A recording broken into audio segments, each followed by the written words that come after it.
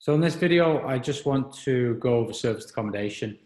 Great strategy, can be very lucrative. A lot of moving parts to it, but you can get it seamless. You can get processes, you can get automations and everything to make it easy. But in this video, I just want to cover the fundamentals of it. So serviced accommodation, also known as SAs and holiday lets, short-term lets, typically known as SA really. You might have heard of it if you're not familiar with the strategy. Airbnb.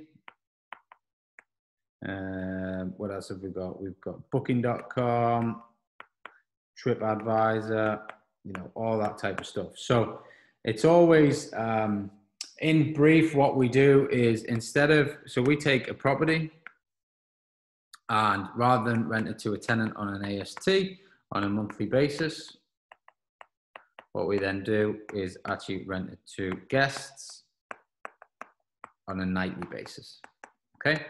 So, whereas on an AST, you're pretty much gonna have 30 days a month full. With guests, you might only have 21, 25, you know, it just depends how occupied you are and how good of a job you do at hosting, really. You know, it's all set per pricing, but what is crucial about service accommodation for me is there are a lot of businesses that travel, and if you focus on the business market, that's where the money is. So if you think about it, businesses send in a group of squaddies away to go and work on a, what have we had recently? A new roadworks development down the road here, huge project, 3-year job. So different skill sets required, different setups, whether it be, you know, the tarmacking or the steel bridges or whatever it might be. There are specialized firms that get deployed to run these projects. They get paid very well, but ultimately they have to house their employees whilst they're away. So most of them will stay Monday to Friday, sometimes come on a Sunday night, and they just want a home from home. So on top of the setup of everything, so as well as charging per night or per week, depending on how you set yourself up, you might also want to, you know, what you then have to consider is that the whole thing needs setting up with, let me just get the right thing, bills, fully inclusive, furniture, we need all that in there. We then need to run the cleaning. It becomes a bit of a mini hotel operation. We need the linen. We need consumables, so you're gonna have to top your shampoos up, etc., etc.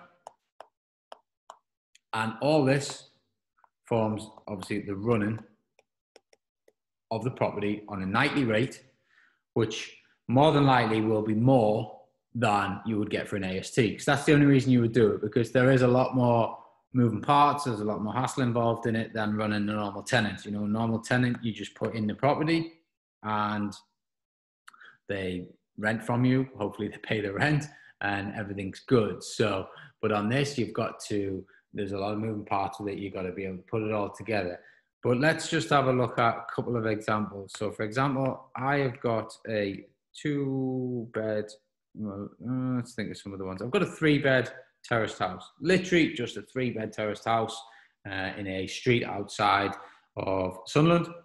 And typical AST on that would be about £550 a month. So that's all we would get for that property as an AST, 550. And that's done up nice, refurb, modern, you know. So if we rent that on a Airbnb strategy, service accommodation, then we could potentially charge anywhere from, so I would actually have that probably sleeping 6 to 8 people with a sofa bed.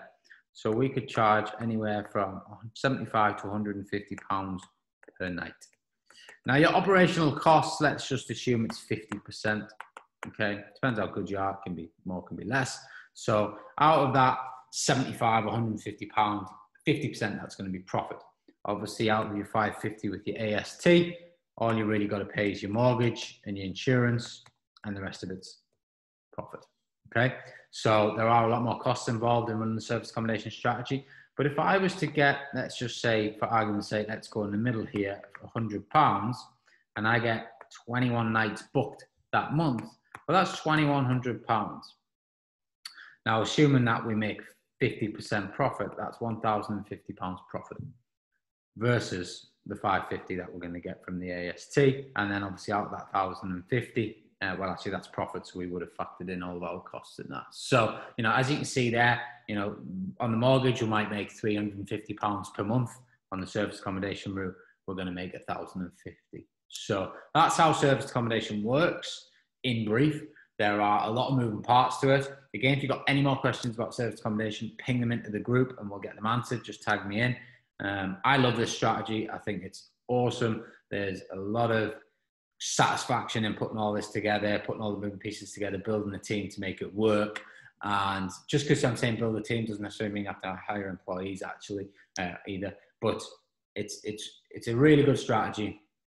And it's definitely worthwhile considering. So dive into the research element, figure out where it works close to you, figure out what the property prices are close to you, and then let's maybe have a discussion on where we can go hunting for service accommodation and get this set up. Because done right, you know, this is one of the quickest cash flow strategies to get you to £3,000 net a month, £5,000 net a month, £10,000 net a month. And it can scale very quickly because unlike HMOs where we need bigger properties, which there's less stock of, you can run SAs on, you know, 1 bed, 2 beds, 3 beds, doesn't matter, 4 beds, 5 beds, 6 beds.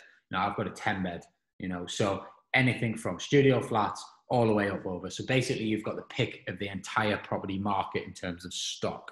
So sometimes it's easier to acquire these because there's more stock, and also it, you know, makes quite a lot of money on the back end done correctly. So it's a good win-win situation. So hope that helps. Dive into your research, figure out where your area is. And once you have, if you've got any more questions, ping them into the Facebook group, and hopefully we'll start looking for some service accommodation deals for your portfolio.